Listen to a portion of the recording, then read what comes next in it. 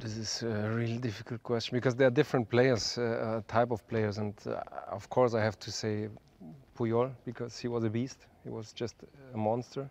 And actually, my father is Spanish, so I always felt like I'm going to the pitch saying hello to these guys because, of course, I'm half Spanish and we are brothers.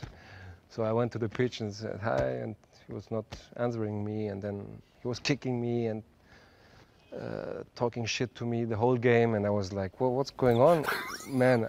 I'm also half Spanish, so I talked in Spanish to him. He was not answering anything, and then after the game he came, gave me the hand. It was like we've been friends always, and I was like, this is strange. I mean, you were screaming on me 90 minutes, now kicking me every time, and now you're so friendly again. But this is his character on the field.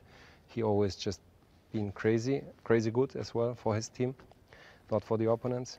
Then of course Sergio Ramos was in his time was in Madrid. He was a beast. But if we're talking about the real strong opponent, the strong defender, I always remember the game against Manchester United, Nemanja Vidic. I mean, the central back being Rio Ferdinand and Nemanja Vidic, and these two guys, they were just incredible.